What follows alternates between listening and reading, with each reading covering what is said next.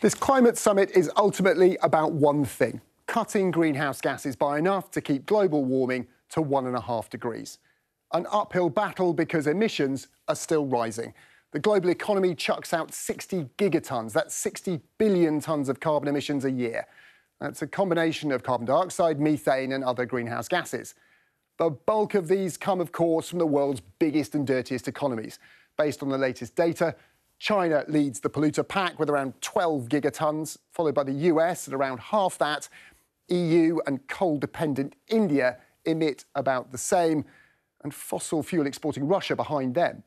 The UK is just 1% of global emissions, half a gigaton of greenhouse gases, but our banks, businesses and imports account for much more. And you don't have to be the biggest polluter in the world to have big responsibilities at COP. Forested nations like Brazil store vast amounts of carbon, but only if they don't cut down their trees. The great news is, heading into the summit, 134 countries have promised to cut emissions to zero in the coming decades. In shades of green are all those that have put their plans into law or are saying they will. But in yellow, those with no net zero plan at all. Quite a lot of green. So where does that get us? Sadly, not that far. Here in the UK, we're aiming for net zero by 2050 and a 68% cut by 2030. The US promises to halve its emissions by 2030, both pretty much in line with where we need to go. But China, the biggest player, remember, is pledging only to peak its emissions in 2030, getting to zero in 2060.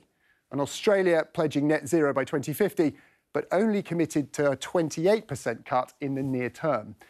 But it's the near term that's important, because on current trends, we could be getting close to 1.5 degrees as soon as 2030. So let's go back to the global emissions picture.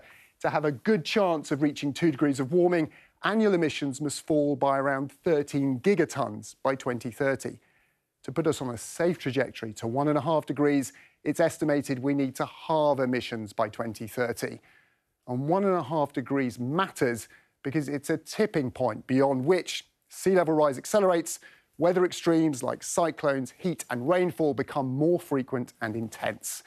The scale of the challenge for COP26 is almost unimaginable, but the consequences of not taking it on, more unimaginable still.